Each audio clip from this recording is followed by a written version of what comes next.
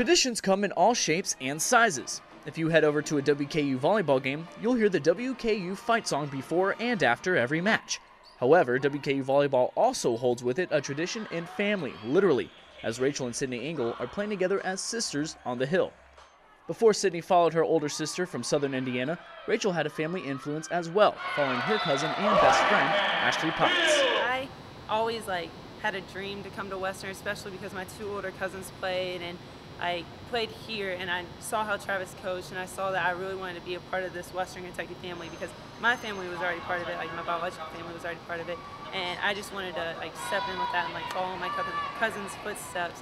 So I don't know, it was just one of those things I always dreamt of coming here, and I was very determined to come here, I guess. Unlike her sister, Sydney wrestled with wanting to have her own identity and made it clear after committing as a junior from high school that there was more to WKU than her own bloodline.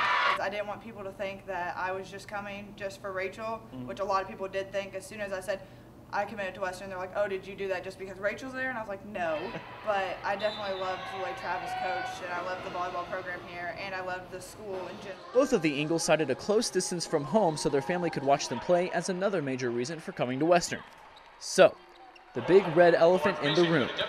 How is it having your sister on the team? It's pretty awesome.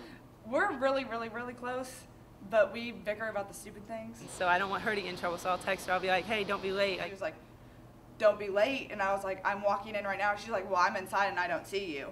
I stopped and she saw him. She was like, what are you doing? You called it. And I was like, but you called it louder. Okay, thanks, Mom. I guess in true sibling fashion, they'll have to agree to disagree. For the Extra Point, I'm Fletcher Keel. Rachel Engle, a 6-foot freshman outside hitter from Indiana.